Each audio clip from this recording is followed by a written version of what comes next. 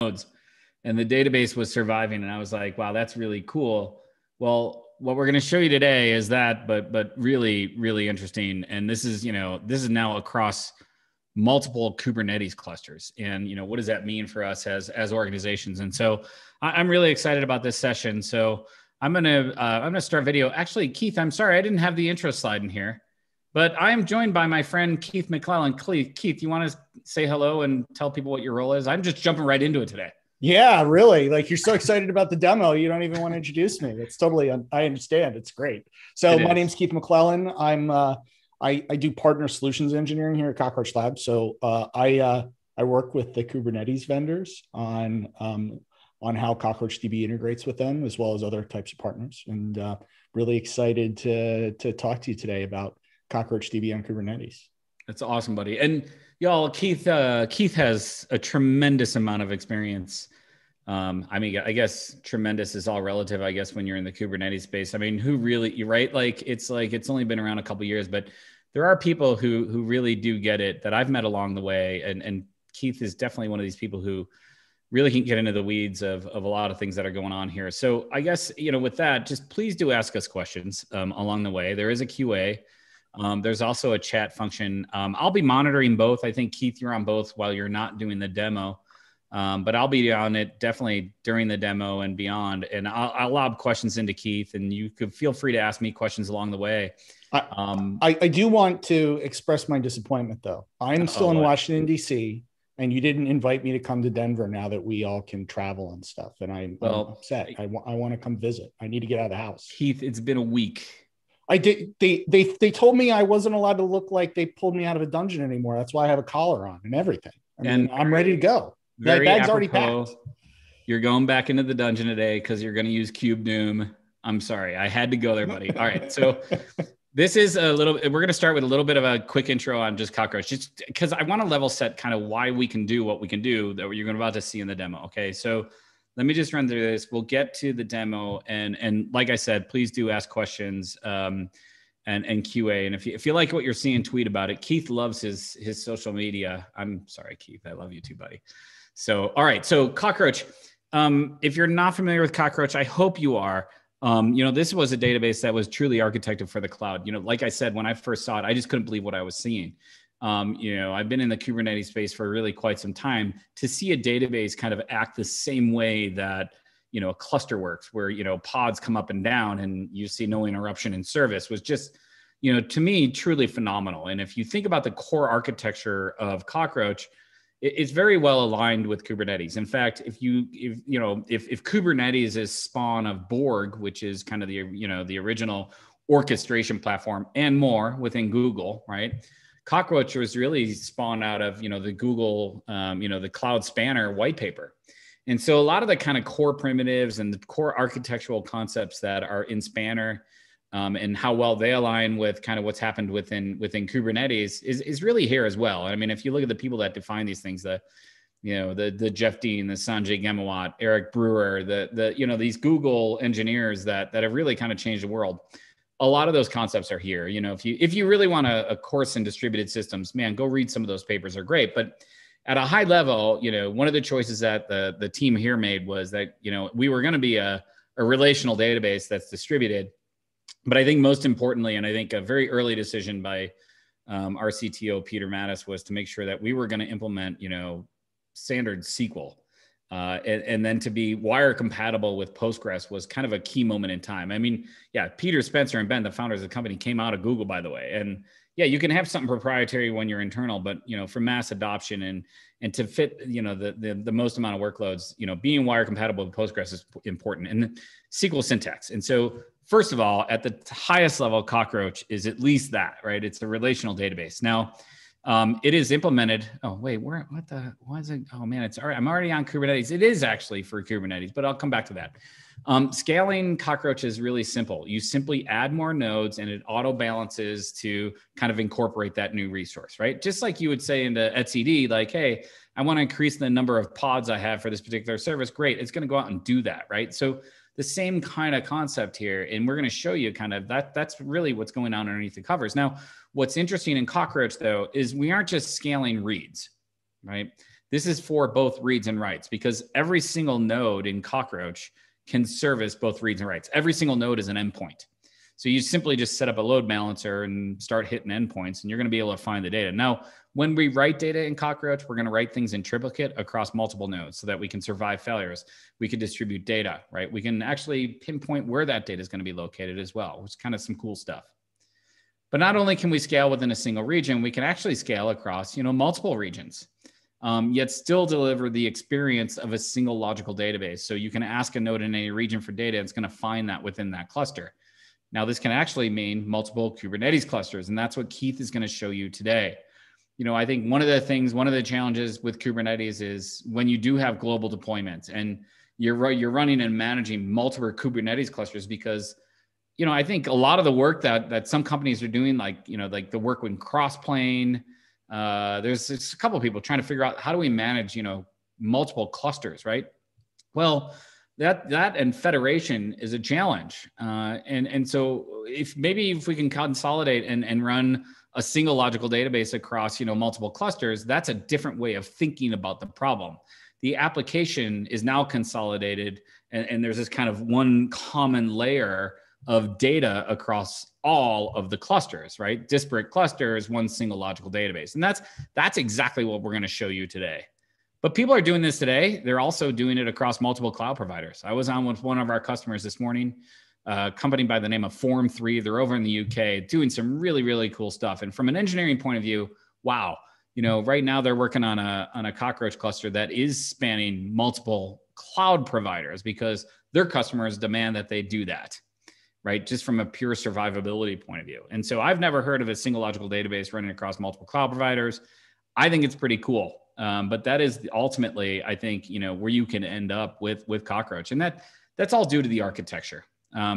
We do this so we are naturally resilient. You can survive the failure of, say, an entire cluster, and it will still come back, depending on how you actually roll out your data model. When you roll out a data model in Cockroach, typically when we think about a database, you think of like the logical model, right? You think about referential integrity, tables, columns, all these things. Well, within a distributed system, you've really got to think about the nature of the location of data, the physical model as well. And so, we can, at the row level, decide where data lives so that when we write to Cockroach, we're actually doing quorum writes. So you have to have, 2 of 3 copies of data so that you can survive those things. So you can actually configure things for either, speed of access or surviving a regional failure. Maybe you just want to survive a node failure, whatnot. And so there's lots of things that go in here, but the interesting thing is, how do you get down to a 0 RPO? How do we have the same kind of concepts of rolling upgrades that you have in Kubernetes? Well, we can do that with a database as well. Again, some of the core primitives and core principles of Kubernetes applied here. Now, again, just to give you a really clear example, I can ask for data of any node. Any node can service a query. I am asking this particular node, which is in US West, the data, the raft leader, if you're familiar with that, I'm not going to get into that. We have an architecture talk that will do that. The raft leader is actually located in the east. That node is smart enough to go out there and get that data and return it back or insert that record into this customer table. But we can do these things because maybe that user is located on the East Coast, and now we want really fast access for that user. And so we can actually, tie data to a location so that we can actually, deal with these global read-write latencies. And so this is some of the magic that's in Cockroach. And again, that user being in the East, accessing his record, the raft leader is there, the leaseholder, we call it in Cockroach. If you want to learn more about these things, honestly, go to our documentation. Our documentation has some really interesting stuff in there that I think explains these things very well. The team does a phenomenal job of explaining some of this stuff. So that's kind of at the high level, kind of the magic of what kind of Cockroach does. So Keith, I know you think about disaster recovery in the context of being cloud native and what we're thinking about from a cluster point of view. Do you want to just walk through kind of the differences between the traditional versus the cloud native world? Yeah. So, traditional disaster recovery is a person bringing up spare infrastructure to try to get back to live, right? Sometimes portions of it are automated, but in a lot of cases, somebody has to be woken up at 3 o'clock in the morning and expected to go jump on a computer to go to do the 20% that wasn't automated. A lot of times it takes a long time to get back up and running, and there's some form of data loss, right? And Keith, sometimes it is in the middle of the night, but I remember Sean on DoorDash said it's the hiccup in the middle of the day that really kills me, right? Like it could be anytime. Yeah. Yeah. The hiccups can be at any time. When they happen during the day, they have more business impact, but they hopefully tend to be shorter. Right. Right. The ones that happen at night tend to be longer. And so, I mean, you can talk about that for hours. I'm not going to dig into that. Right. But in a lot of cases, we're having to go to like cold storage for backups, and your infrastructure team is doing a lot of the work to kind of get you back up and running again. Fundamentally, I think cloud native disaster recovery is about believing that and designing for things to fail, so that it is what we would traditionally think of as a disaster event. Losing a data center is now just really an HA event, right? Where we're kind of autonomously failing over to infrastructure that was already provisioned and is already working. That procedure is, fully automated. We're gonna show that today in kind of a tongue-in-cheek kind of a way, with a recovery time objective of seconds. So before an administrator would ever actually be notified that there's a problem, the system is gotten back to a state where it's processing and meeting the needs of the business. One of the neat things about the way we're able to do this, particularly at the database level, is we can make it less expensive even than a traditional DR strategy, just from an infrastructure overhead perspective, which we could talk about if we have time today. The process is largely owned by the app team rather than like an infrastructure team. So you don't have that kind of that cross team friction around trying to get things back up and running. The most kind of important part of the infrastructure isn't going to cold storage and making sure you have a good backup. It's making sure you have a robust load balancing strategy to make sure that your customers are getting routed to the infrastructure that's available to them after a failure. So there are two things I really like to talk about here. The one of them is just kind of a reminder that something like 70% of all disasters are caused by people making mistakes, right? And they tend to be very expensive disasters, right? I think everyone that's ever been an administrator on a system has deleted something they weren't supposed to delete, or blocked network traffic that they weren't supposed to block, and brought something down they didn't mean to bring down, right? So having a system that's resilient enough to handle that across multiple sites without a user having to notice they made a mistake, you're back up and healthy before anyone realizes that something's broken. It allows you to fix the broken stuff with purpose rather than with kind of a emergency type of energy, right? People make mistakes during emergencies that make the emergencies last longer.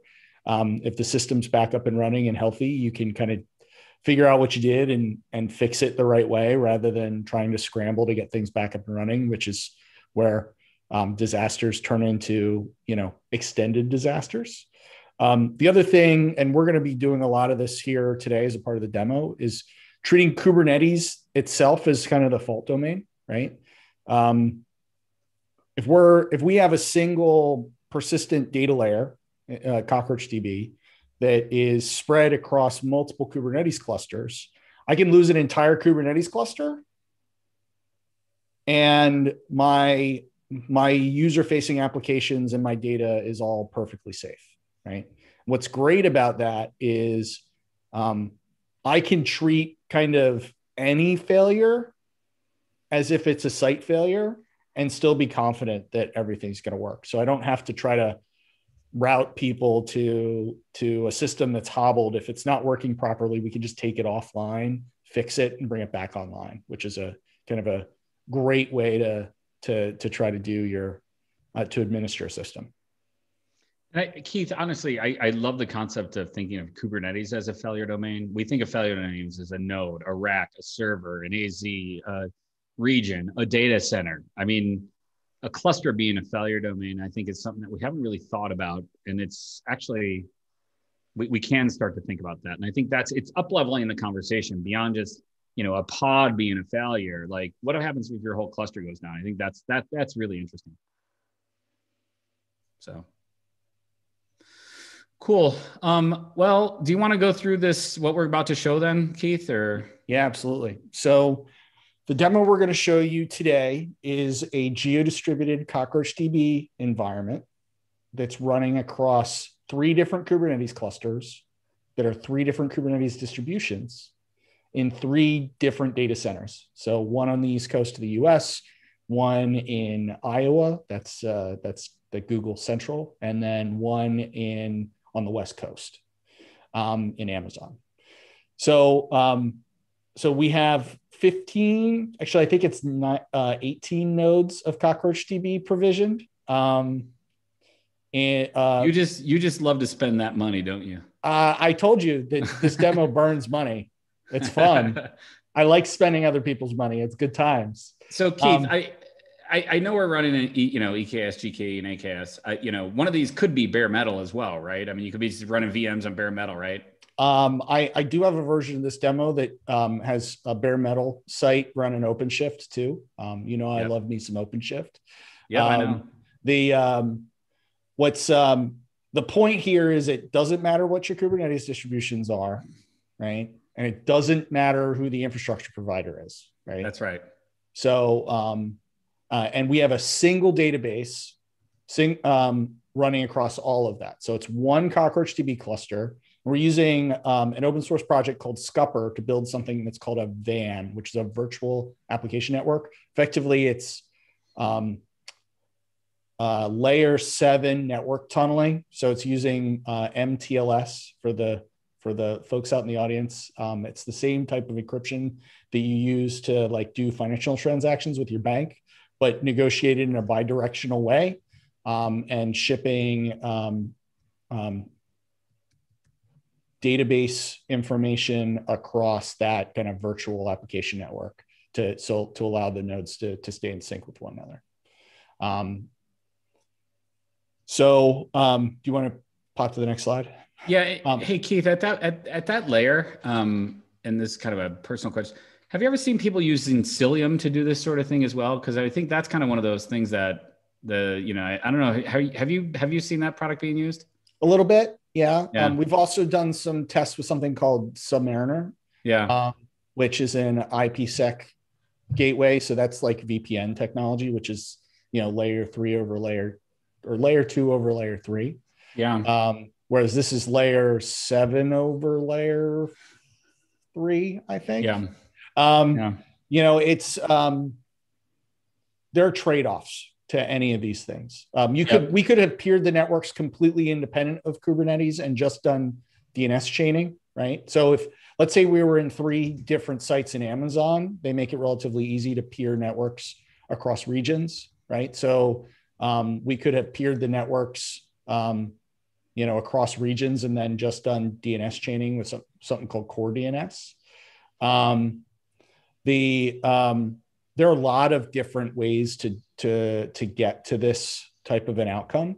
One of the things I like about Skupper is it's pretty easy to get set up, right? Yeah. It's probably not the most performant of the solutions that I've worked with, but it is the easiest and it requires the least administrative permissions to do it. I just have to have ingress set up so that I can get like a load balancer IP or whatnot for the Skupper gateways, and then I'm kind of done. I don't have to have full admin access to the clusters or any of that kind of stuff. But as far as kind of the rest of it goes, there's a ton of different ways to do this, and we've talked customers through probably a half a dozen different architectures. I think the point is the database doesn't care Right. Exactly. The database nodes just have to be able to talk to each other. Well, and I think, Keith, people are using Skupper and other things, basically, to communicate between compute across these different things. For us, it's just the database is just we're just another application on top of Kubernetes, right? Yeah. There's some special things we're doing, but I think for anybody out there is playing with these things, that's really good advice. So, and by the way, somebody was asking me what's the name of the technology, and I'm sorry, autocorrect will always autocorrect Skupper to Skipper. I don't know how to so, but it works. Yep. Skupper.io, I think. Yeah, that's right. So there's a question, would you use Skupper for production? Probably not quite yet. Although I've been impressed with how rapidly they've been making progress on that project. I think it probably depends on kind of your comfort level with troubleshooting problems that you might run into with it. Why don't we table that for a little bit? And if you'd like to have a follow-on conversation at the end, we can talk about And is it an open source project, Keith? It is absolutely an open source project. Yeah, so the team over there is very communicative. I had a bug when I was originally building this demo, and they put a patch in Skupper for me in like 3 days. It was awesome. Yeah. I love this community, honestly. They're so reactive and people want to help. So it's pretty awesome. Yeah. They're making great progress on Skupper for sure. Yeah. So we're running an industry standard benchmark called TPCC, which is for relational databases. We're running an instance of it in each of the 3 data centers so that I could show off some load running everywhere. And then we're going to use KubeDoom in one of the data centers to go kill some pods in the funnest way I could come up with. Bloody. It's very bloody. Bloody killing of pods. I lied, by the way, before. I'm running 27 pods. Yeah, you do like to burn the money, don't you? I'm burning the money down. I'm burning it down. Keith, what kind of workload do we have in TPCC? How many warehouses? Is it like a small, like 1,000, 100? Is it, what are you running in this? Yeah, I think I'm running 300 warehouses for this. That's pretty decent traffic. 100 warehouses per site. I could scale this up pretty easily, but I didn't actually do any performance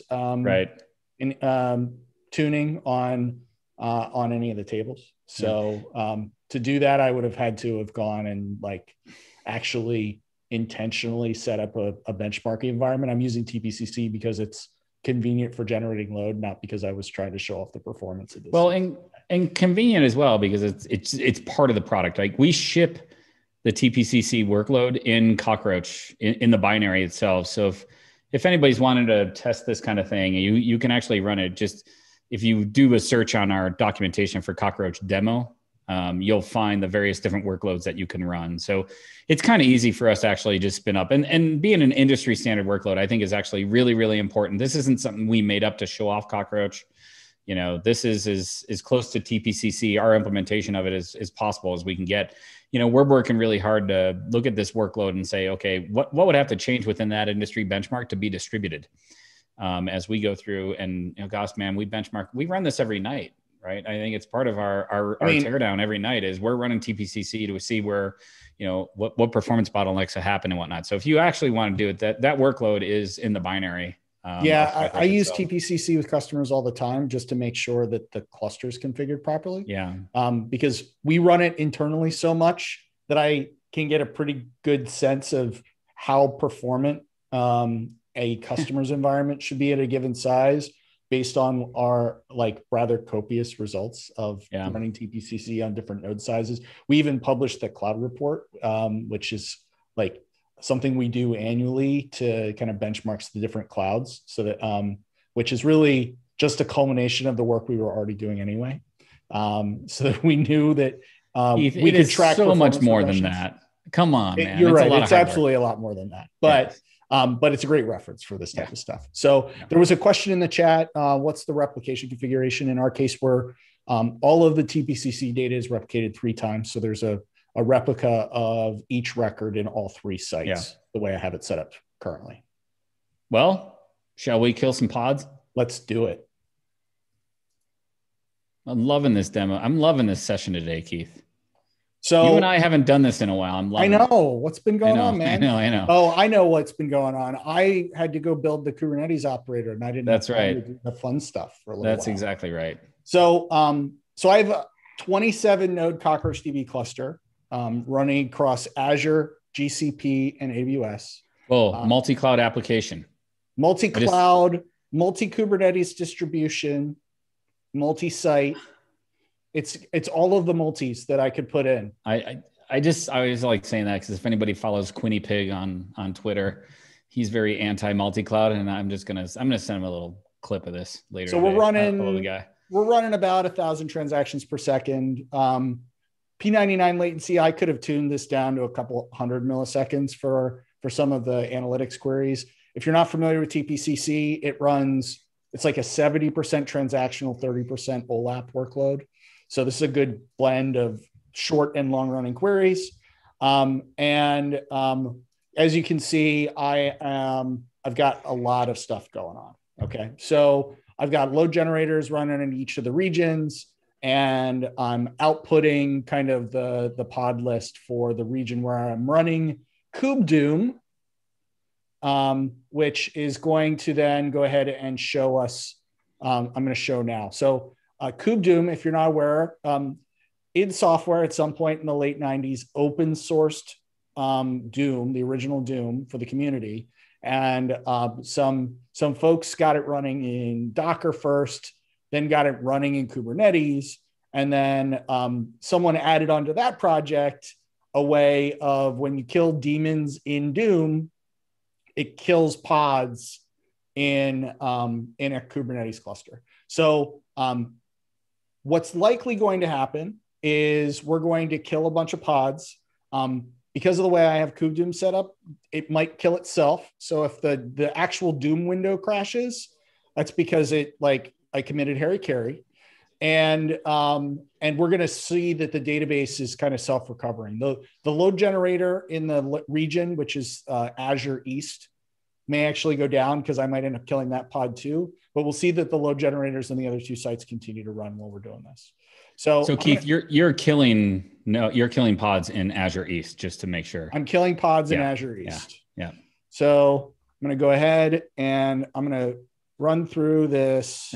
And you entered all your cheat codes. I did. I definitely have to cheat at Doom still. It's only been 30 years and I'm still cheating at Doom. So I'm killing a bunch of pods. I know this is super exciting to watch the pods die. So I just killed a bunch of pods, including myself. I got a couple of database pods died on us. And the database is still going. Is everything back already? Yeah. Let's go to the node list. The funny thing so this cluster's been running for a little bit. Looks like we're waiting on one node. We have a couple of nodes that are down that are coming back online right now, actually. East 2 and East 3. And now the admin UI is trying to catch up. So basically you killed the node that was servicing the admin UI. Is that what happened? Or is it just catching up, Keith? The admin UI is just catching up. Yeah. Okay. Yeah, because the admin UI in Cockroach can be hit by on any node, right? I mean, you could point this at any node, you're going to get the admin UI, correct? Correct. So you could have killed, like if you were servicing this from a pod in the East or a node in the East and you had killed it, this would have gone down. Like this particular connection to basically the metrics of the cluster, right? That is correct. Yeah. I think what actually happened in this case is that I overwhelmed my actual laptop from running too much stuff. Because you got very hard to hear. So I think my internet connection may have flaked out there for a second. Well, we can still hear you very well. Well, that's good. It's incoming. So let me go ahead and I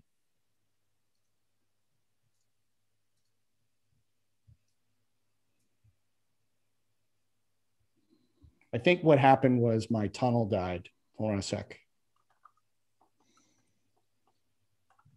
What can go wrong will in a demo?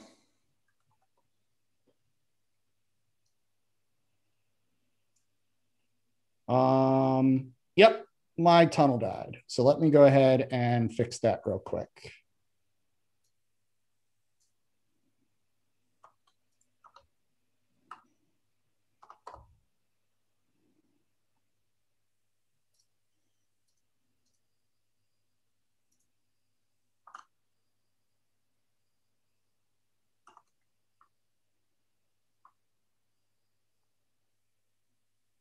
I love watching you type, Keith.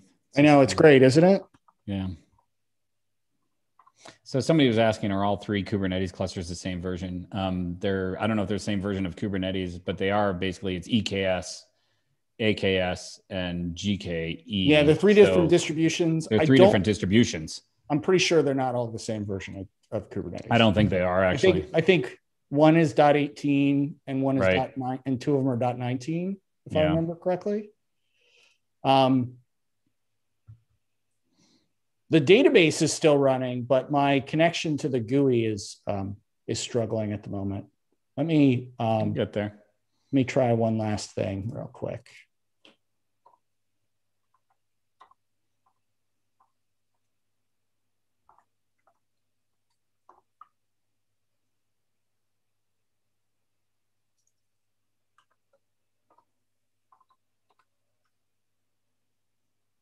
I'm going to try a different pod.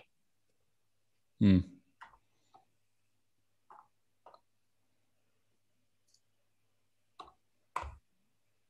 you're connected to that central GKE cluster? Yeah, I'm connected to Google. Yep. I can connect to the AWS cluster as well if I need to. Yeah.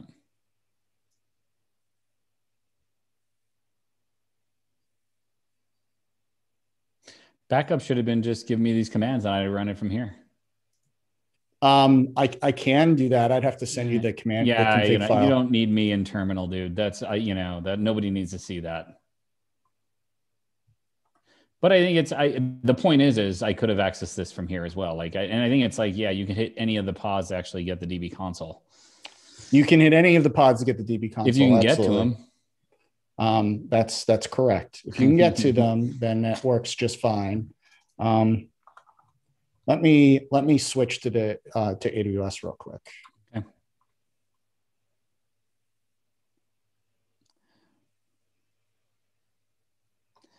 Have you ever seen This Week in Kubernetes, Keith? I have not. When Joe Beta gets on and he tests out a new product and things go wrong and he has to figure it out and troubleshoot. I don't know if anybody's ever seen that, but it's good fun. Sorry, everybody, but sometimes this is what happens. It is sometimes what happens. The database is still running. We're still generating load.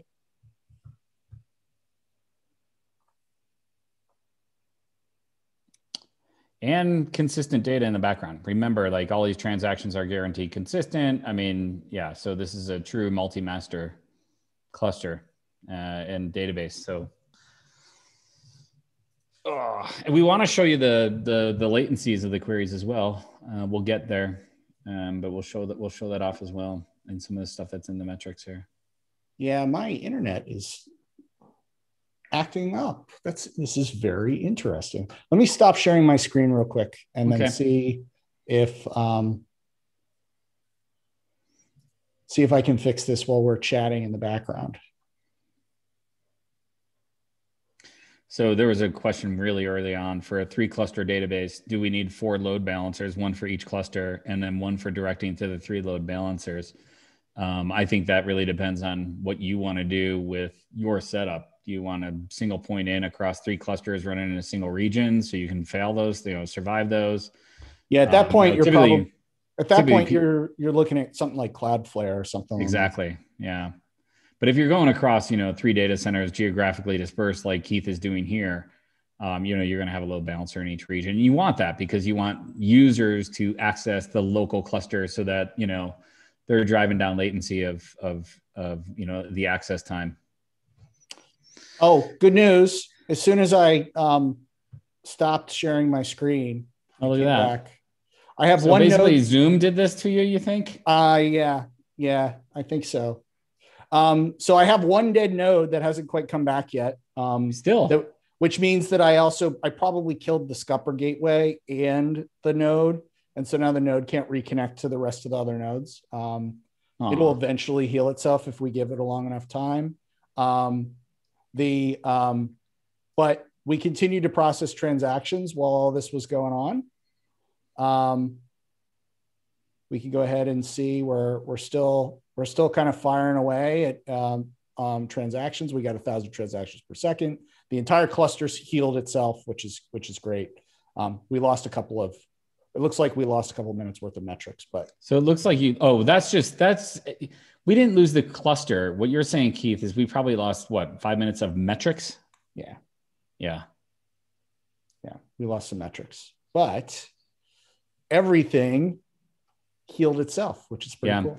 And again, somebody was asking here, how do you prevent getting locked out from the admin panel? Have all 3 of the data centers admin panels? Actually, every single node in Cockroach can access the admin panel. Yeah, that's what I ended up doing is I just connected to a different node, and then something that was going on in the background, which is stopping me from reaching the but more explicitly, Keith, you don't have to set up a separate instance somewhere to service the metrics out of that region. No, it's every single node is is going to serve up the admin, the DB console UI, just to be explicitly clear on that one. Yeah, exactly. Yeah. But I definitely killed the KubeDoom pod. That one's gone. I'd have to go restart that. Way to go. You just went off. Well, I mean, I did put myself in God mode, so I didn't die before I committed Harry Carey. That's all. So what other questions do we have from the chat? Let's see here. So people are asking for you to share some of the setup and the documentation on this. I think our documentation does a pretty good job, but Keith, you have a bunch of stuff on configuring Skupper and some other things too that you're working on that you'll publish to your Git repo, right? Yeah. As soon as I have the chance to clean it up. Right now, it's just a bunch of scratch space. I have the README that I'm working on at the moment. But I do definitely need to set up some documentation for it. Yeah. And we'll probably end up writing a blog post on this post event. So maybe we just wait to publish that, Keith, until some of that stuff is in a better state so that everybody can actually access and do this sort of thing. So absolutely. All right, let's see. Wouldn't it be cool to have the request forwarded to active nodes for accessing the DB console? In a real environment, that's what we would have done. I used kubectl to port forward the GUI from one of the nodes because that was what was convenient for the demo. In a real environment, I mean production environment, you would have a load balancer that would load balance our public Kubernetes service. Sure. Yeah. Cool. I'm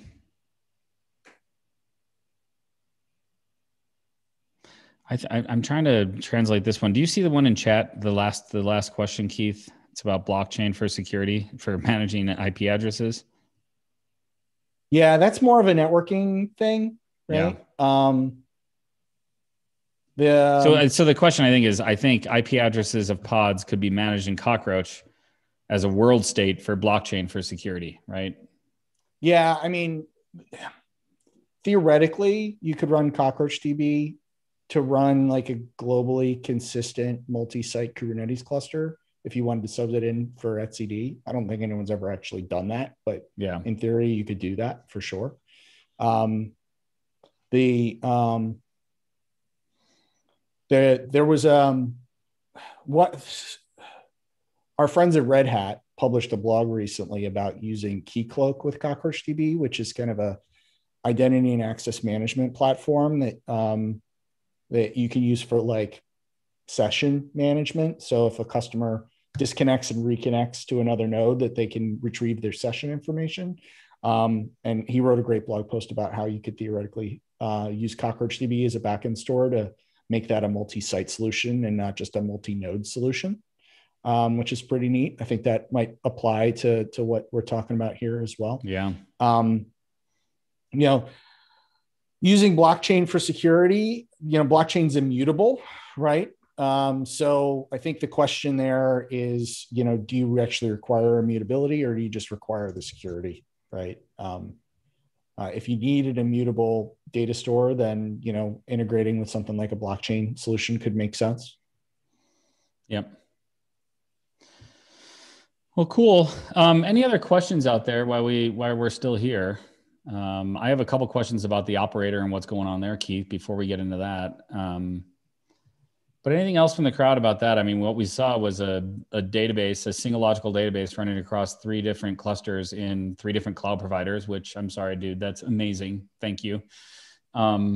It's a dream. And I think it's really, really cool. So, and then I think, we saw killing these things in the database, we didn't see much impact. The database to heal itself. Pods heal themselves and the cluster keeps going, right? And that's just basically the replication of data and the database heals. I think before we lost the DB console, you saw something called under replicated ranges. And I think we were at like 24 or something, something like that, right? Yeah. And a range is like a shard or a tablet, whatnot. And it's just the way that we write data in triplicate at 512 megabit ranges. And so that's really what happened right now. So, so actually, Keith, so what you think right now, the main point of failure was the VAN, right? The connection to the VAN. If the connection gets lost on everything, would you then lose quorum vote? I mean, is the database still functional? Right. So let's say, yeah. So is that the single point of failure? I can lose the entire site and we're fine. Yeah. Because it's not with Skupper, you're doing point-to-point negotiations between the data centers. There's no like central server. Mm-hmm. So there's a Skupper router that lives in each of the 3 sites. So if the Skupper router, say, were to go down, that entire site would go down, but the other 2 sites would be fine. So yeah.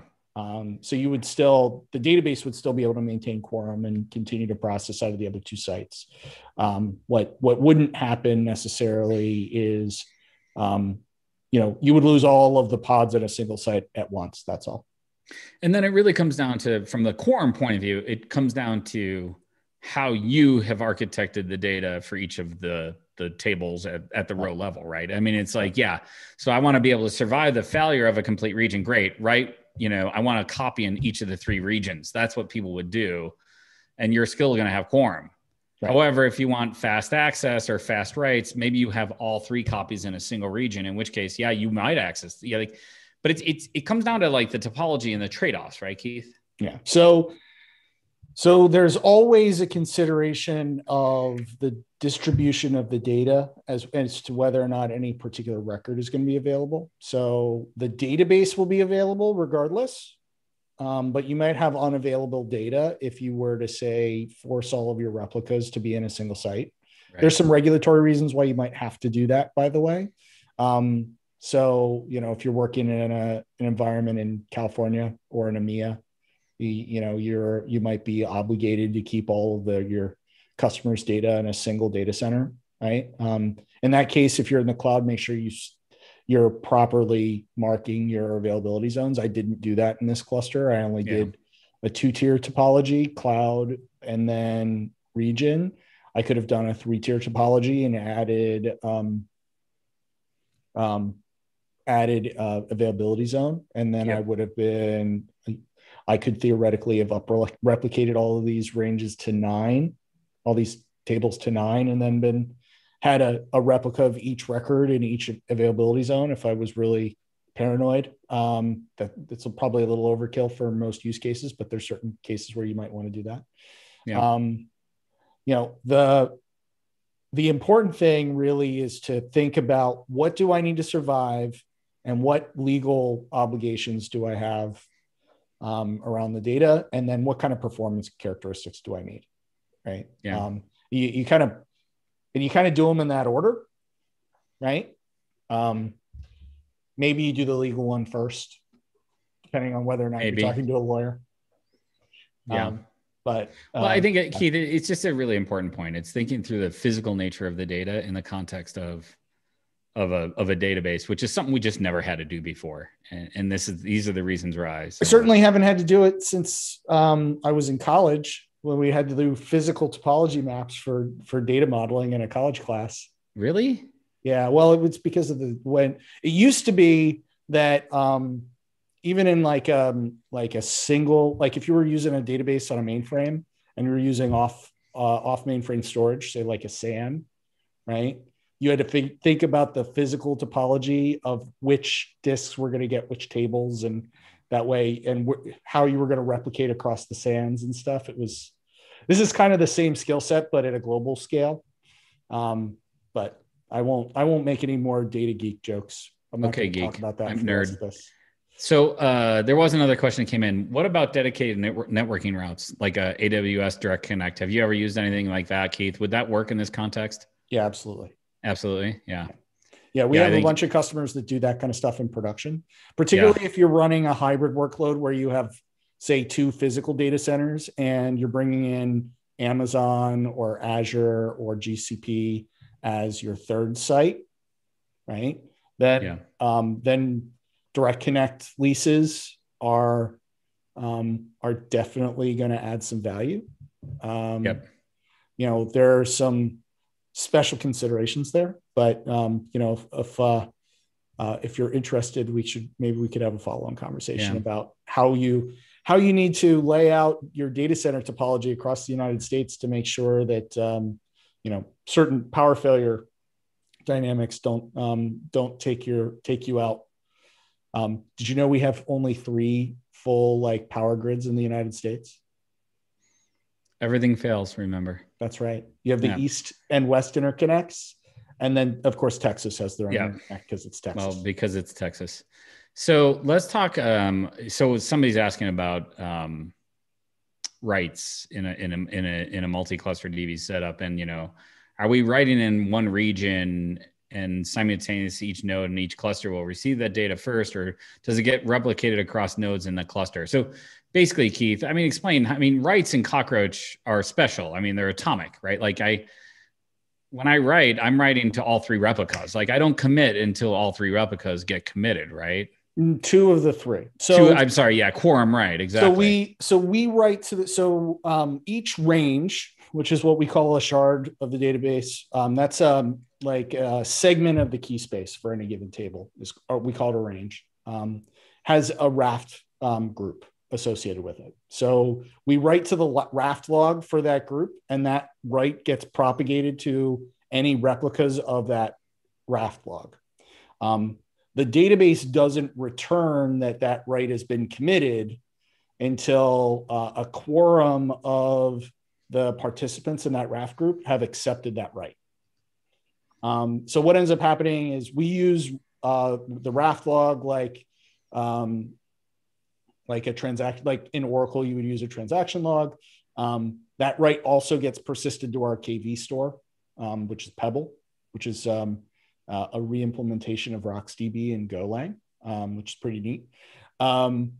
So for the database to acknowledge a write as complete, it has to have been written to the raft log in the KV store on a quorum of the nodes that are participating in that particular raft group. Right. It is important to remember that we're tuned for transactional processing, not for OLAP, right? So the vast majority of our writes are only going to touch a couple of those raft groups at any given time, or maybe even one in a lot of cases if you're doing a single record insert. So it sounds like it would be a really expensive operation. It's really whatever your local replica is, plus its next nearest replica has to acknowledge that write before it's committed. So long story short, this isn't like write somewhere and then asynchronous replication out to somewhere. It's nothing gets committed until 2 of the 3 go.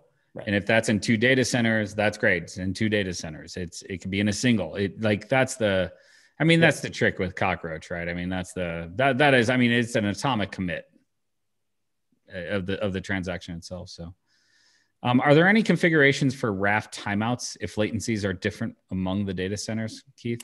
So this is the spot where we're a little bit different from Google Cloud Spanner. Yeah. Right? So Cloud Spanner uses atomic clocks, and then to keep the time synchronization across sites as close as possible. And then it pauses basically every access to a key.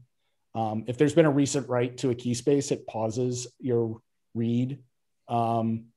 It pauses all writes by some window, which is the skew for their of their atomic clocks. Whereas what we do is we use something called the hybrid logical clock, which we have a great blog post on how this works, where each RAF group effectively agrees on a wall time.